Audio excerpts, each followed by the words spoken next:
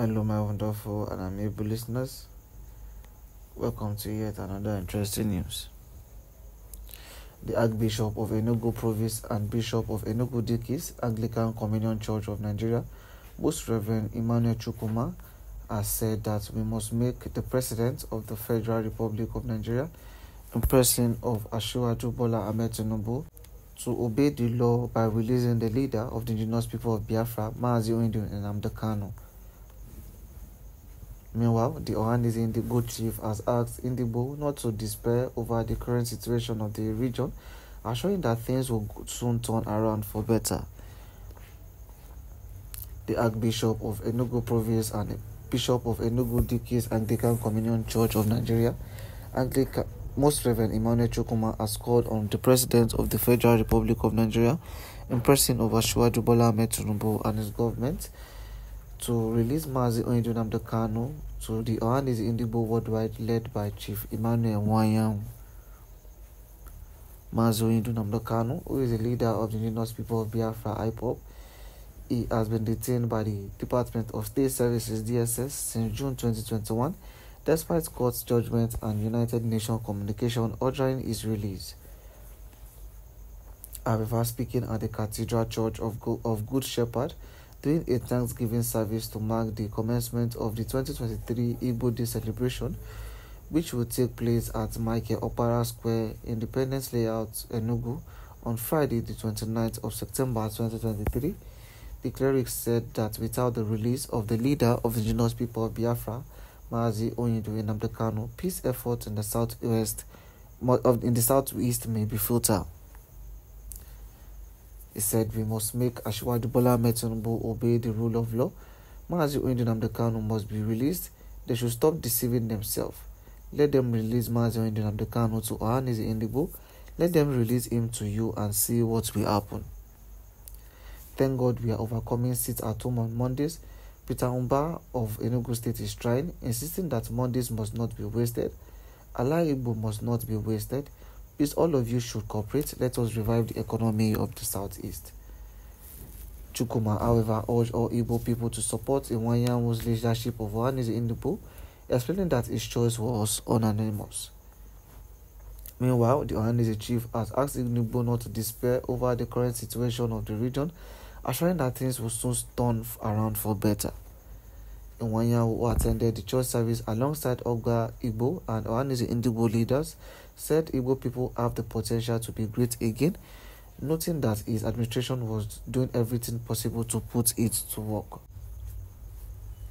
The President General of the Ohanaeze Ndigbo, Chief Emmanuel Nwanyam, who also commended the governor of the 5 southeast states for their support for him as the Ohanaeze Ndigbo worldwide President General since his assumption of office as President General of Ohanaeze Ndigbo, and assured that with such support and that of other Igbo leaders, including Ndigbo in the diaspora, Igbo people in the Federal Republic of Nigeria and all the southeast region of Nigeria would soon regain greatness. Nnamdi Kanu, who is a British Nigerian political activist who advocates for the secession and independence of Biafra from the Federal Republic of Nigeria.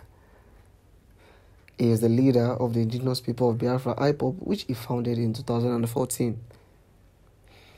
The main aim of the indigenous people of Biafra IPOB is to restore the defunct separatist state of Biafra, which existed in the Nigerian Eastern region during the Nigerian Civil War of 1967 to 1970.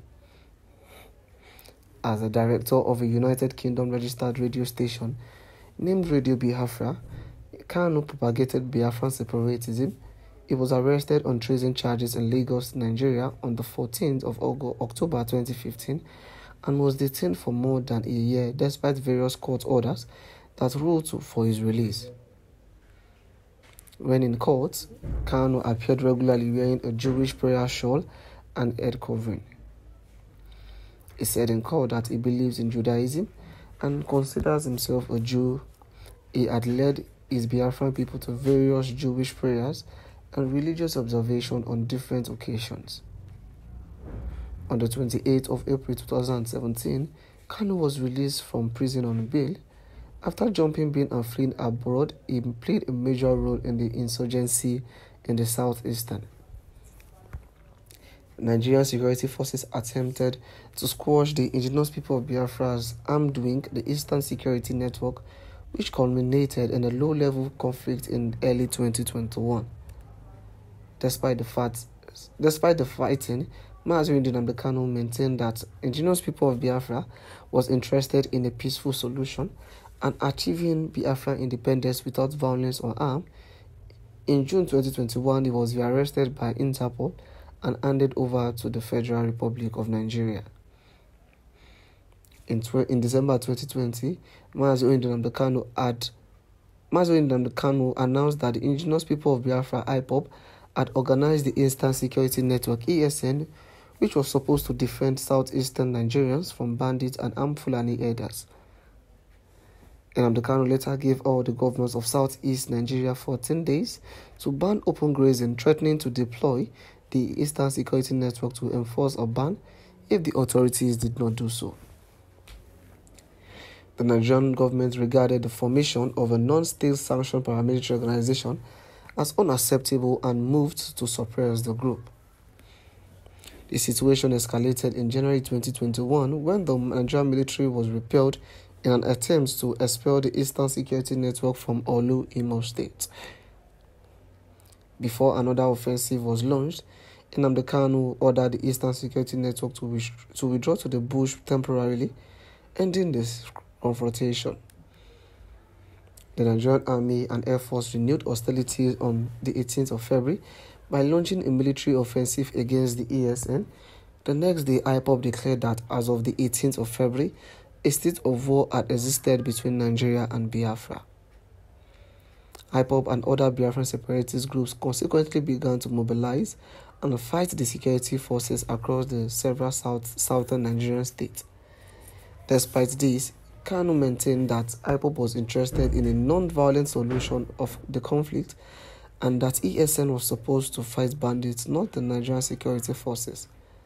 Regardless, Nigerian authorities designated IPOB as a terrorist organization and claimed that Kanu was inciting violence. On the 27th of June 2021, Kanu was arrested in Kenya. Kanu's arrest sparked anger amongst Biafran separatists and other Nigerians supportive to his cause. The World Igbo Congress declared the arrest illegal and abduction and international gangsterism. And that will be all for now. Please don't forget to click on the like and subscribe button. And let us know your thoughts and your opinion via the comment section below. And I'll see you on the next news as I'll be bringing you more interesting news. Bye for now.